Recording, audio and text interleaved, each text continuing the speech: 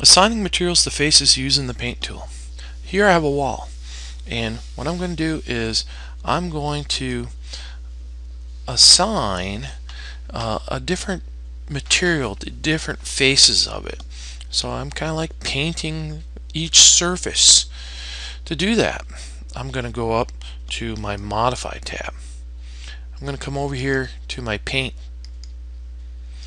and whatever materials I have loaded, I could always load them in using my materials browser, but I'm just going to go with whatever I have loaded here. And I can say, I want to come down here and I'll do it this side. I'm going to say it's a wood teak. I'm going to hover until I get the surface I want. It outlines the surface. I'll click and it puts that wood teak on it. I'll say I'm done. What I'm going to do then is I'm going to flip this around and say, alright, let's do the other side with a different type. And I'm going to come in here and paint, and I'm going to say, you know what, let's go with the 6-inch porcelain.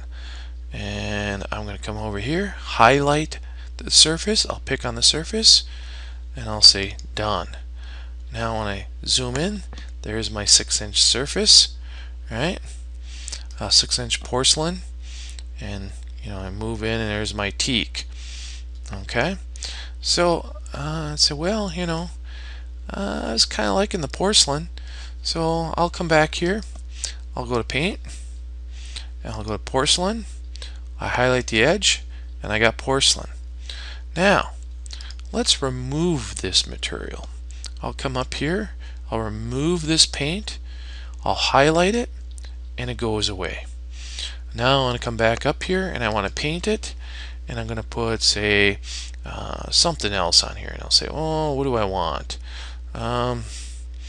Let's go with copper. Let's say maybe I'm going to have a copper wall, and so now I can highlight I'll have top of it copper, and I'm done. So as you can see, I can go around having different surfaces painted different types of materials using the paint tool.